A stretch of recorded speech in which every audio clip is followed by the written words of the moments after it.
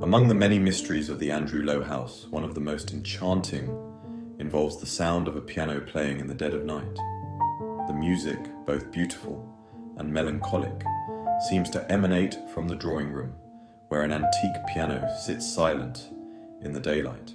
No one has ever seen the pianist, leading to speculation that a former resident or guest of the Lowe family, perhaps a talented musician, continues to perform beyond the grave.